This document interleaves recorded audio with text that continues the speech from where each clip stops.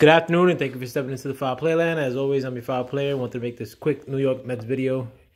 And it's just breaking that the Mets have acquired Francisco Lindor from the Cleveland Indians, in addition to starting pitcher Carlos Carrasco. The Mets are sending back Amed Rosario, Andres Gimenez, Isaiah Green, the outfielder that they just signed or drafted this past offseason, I think with their third pick overall, their third round pick. And they're also sending Wolf, the starting pick, the second round pick, or the first of two first rounders. Their second pick overall this past year. So that's a package of, to go over it again, Andres Gimenez, Amed Rosario, Wolf, the pitching prospect, and Isaiah Green, the outfielding prospect. Overall, I think this is a good deal. I think Mets kind of got over a little bit on this one. With Amed Rosario, as a lot of Mets fans know, he didn't really materialize as far as like his potential yet. He took a step back last year. He's still young. But one thing I did know is that he, at best, was probably going to be a little bit above average shortstop. His bat could turn into a 20 home run bat in the future. Who knows? He doesn't take a lot of walks. He didn't take any walks. He had like the lowest walks in the league for a good portion of last year, if not the whole last year. I got to look into it. But the biggest, I guess, part of this is Andres Gimenez. He became a fan favorite last year, but he had really solid fielding at the shortstop position. But if you get Lindor, you're gonna have to replace him. There'd be nowhere for Andres to play. Besides that, I know he was a fan favorite. Because he beat out Rosario for the shortstop position last year, or to start. But at the end of the day, he was still like a 260-something hitter. And that was 1 year that he's played.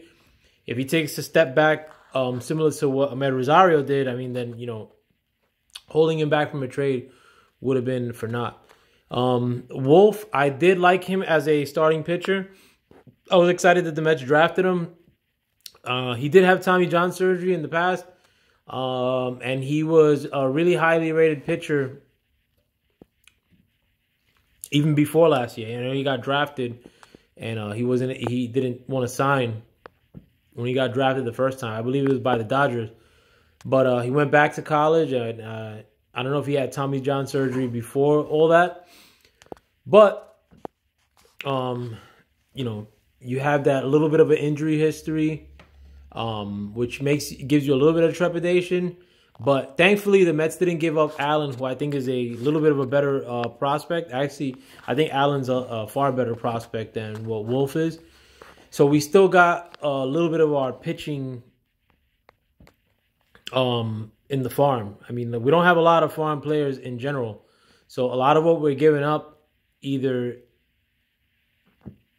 was already on the major league roster and was going to have a hard time playing this coming year at shortstop in Amed Rosario and Andres Gimenez. And you're also giving up a pitcher who wasn't going to start next year, maybe. He had an outside chance of going into the bullpen because he's a little bit of an older prospect in Wolf. But with Carrasco, you get a really good starter. So, that kind of like way replaces that. Isaiah Green, I actually liked Isaiah Green a lot. But he wasn't our best outfielding prospect. I think Pete Crow is a little bit better. And they were both acquired last year, and they're both pups. They're both really young and really far away from contributing. But Isaiah Green, I think he will materialize into a nice power hitting prospect, if not major leaguer, in the future. But I liked Pete Crow's all-around game a little better. But I thought the world of both those prospects. But Isaiah Green, if he did make it into the league, it would have been 5 years from now. He's still a little raw, as is Pete Crow Armstrong. But if I had to give up one of the two, of course, I was going to give up Isaiah Green. But overall, I think this is a really good package. I mean, Francisco Lindor is a top 5 player in the league when he's right. Last year, he took a little bit of a step back, but the Indians had a lot of disarray happening, or a lot of discord happening in the team last year. So you can't really blame him for that. But Francisco Lindor, you know, he's just a very marketable talent here in New York. I'm glad he's coming to the Mets. Hopefully he stays with the Mets. And I think that this package wasn't overwhelming that was going back to the Indians because of that uncertainty of whether Lindor would sign long term. But regardless, you still get Carlos Carrasco. I mean, who's a really solid starting pitcher. I like it. He actually did really well last year. But I think he fits into the equation of our rotation in its entirety in the sense that he's not a power pitcher. He's more of a curveball, really, really good curveball pitcher. And we did really need a starter. So this fits right into what we one of our needs was. Carlos Carrasco, I think, could potentially be our number 3 starter, if not our number 2 starter, depending on how they want to formulate things pertaining to the order of our starting rotation. But I mean, I'm actually excited. I can't believe this really happened. I mean, I wasn't gung-ho about trying to sign Lindor because I didn't want to give up a lot of our minor league capital, but seemingly we didn't give up a lot of our minor league capital. We gave up a lot of our starters, or one of our starters in essence, or somebody who was going to fill into that starting position at shortstop. But we already seen what Ahmed Rosario could do, and he was going to be maybe run at center field next year. If not, he was going to be a backup starter. There was no real clear idea as to what we were going to do with Ahmed Rosario. And with Jimenez, I mean, as nice as he was last year, you never know if he takes a step back or goes into the sophomore slump stage of his career.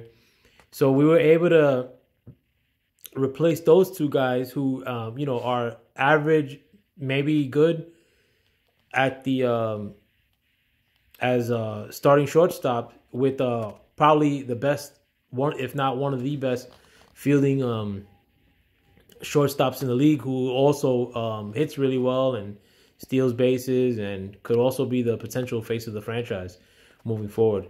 But yeah, I mean, this is good news. I mean, like, I really can't believe it didn't happen because there was no sign or rumors up until 15 minutes ago, and now it's materialized.